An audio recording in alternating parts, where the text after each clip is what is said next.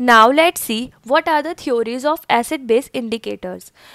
Whenever we perform a titration, an acid-base titration, we always use an indicator. जैसे मैंने आपको starting में already बता चुकी हूँ कि जब भी हम टाइट्रेशन परफॉर्म करते हैं तो हम उसमें एक इंडिकेटर ऐड करते हैं. तो वो इंडिकेटर क्या करता है, वो इंडिकेटर हमें एंड पॉइंट तक रीच करने में हमारी हेल्प करता है. Now let's see, acid-base indicator is a chemical which determine the end point in neutralization titration by changing color according to pH of titration.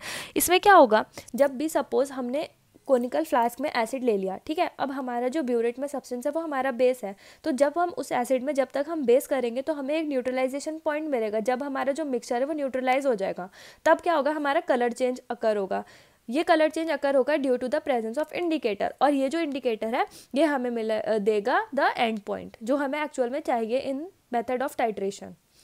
The examples of acid-base indicator include phenolphthalein, methyl orange, methyl red, and many more. Now let's see what are the two theories of acid-base indicator. From exam point of view, it is a very important topic क्योंकि acid-base indicators की theories usually हमसे हमेशा पूछी जाती हैं. So we have an Oswald theory and a resonance theory. सबसे पहले Oswald theory. Oswald theory क्या कहती है, N acid base indicator is either a weak acid और a weak base having different colours in ionised and unionised form. इसमें क्या होगा कि हमारा एसिड बेस इंडिकेटर है, या तो वो वीक एसिड होगा या फिर वो वीक बेस होगा, depending upon ionised and unionised form. Suppose हमारे पास एक कोई भी सब्सटेंस है या फिर एक कोई भी केमिकल है, वो अपनी आयोनाइज्ड फॉर्म में हमें एक डिफरेंट कलर शो करेगा और हमारे अपनी अनआयोनाइज्ड फॉर्म में हमें एक डिफरेंट कलर शो करेगा.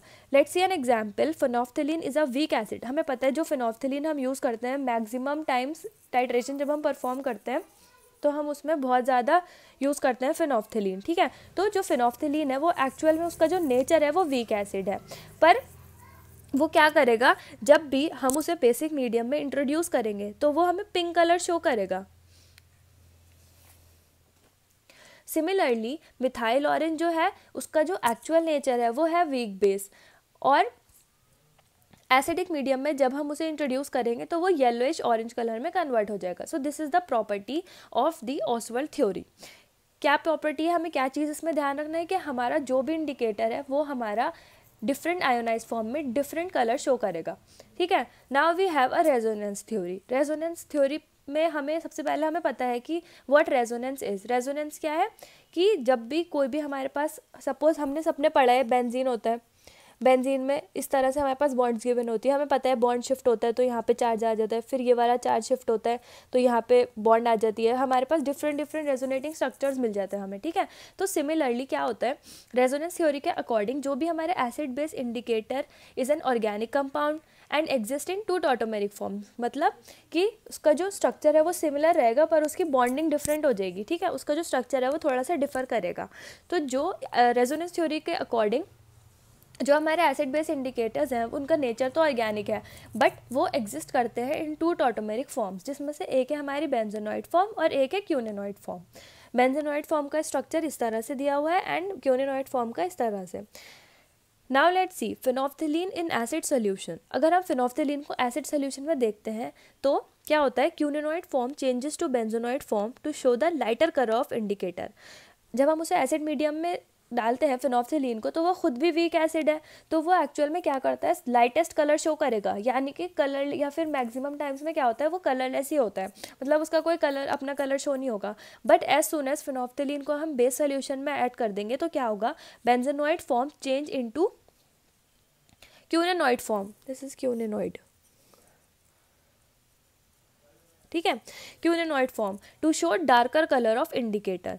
तो क्या होगा, जैसे ही हमने फेनोल्फथलीन को बेसिक सोल्यूशन में ऐड करा, हमारा जो बेंजोनॉइड फॉर्म है वो क्यूनेनॉइड फॉर्म में चेंज हो जाएगी और हमें पिंक कलर ऑब्टेन हो जाएगा. और ये जो पिंक कलर होगा ये हमें हेल्प करेगा to reach the end point जो हमारी रिक्वायरमेंट है. तो अब हमें इसमें क्या ध्यान रखना है, हमें इसमें बस ये ध्यान रखना है कि हमारा जो एसिड बेस इंडिकेटर की थ्योरी अगर हमसे एग्जाम में पूछी जाएंगी तो हमें उसमें 2 थ्योरीज लिखना है. पहले तो हम उसका थोड़ा सा इंट्रोडक्शन लिख देंगे कि एसिड बेस इंडिकेटर क्या है और हम उसे टाइट्रेशन में कैसे कैसे यूज़ करते हैं. फिर उसके बाद हम इसमें लिखेंगे कि हमारी 2 मेजर थ्योरीज हैं जो है Oswald theory and the resonance theory. और ऑसवर्ल्ड थ्योरी क्या है, it depends on the ionised and unionised form. फिर हम उसका एक एग्जाम्पल लिखेंगे, या तो मिथाइल ऑरेंज या फिर फेनोल्फथलीन, और you can write both as well, या फिर हमारी रेजोनेंस थ्योरी है जिसमें हम पहले इंट्रोडक्शन लिखेंगे about the benzenoid and the क्यूनेनॉइड form, उसके बाद हम एक एग्जाम्पल लिखेंगे। जैसे मैंने आपको फिनोल्फ्थलीन का एग्जाम्पल बताया, सिमिलर एग्जाम्पल हमारा मिथाइल रेड का भी हम देख सकते हैं, डिपेंडिंग अपॉन उसका जो स्ट्रक्चर होगा जब वो उसकी बेंजोनॉइड फॉर्म और क्यूनिनॉइड फॉर्म में, उसमें किस तरह से डिफरेंस आएगा ये हम लोग देख सकते हैं।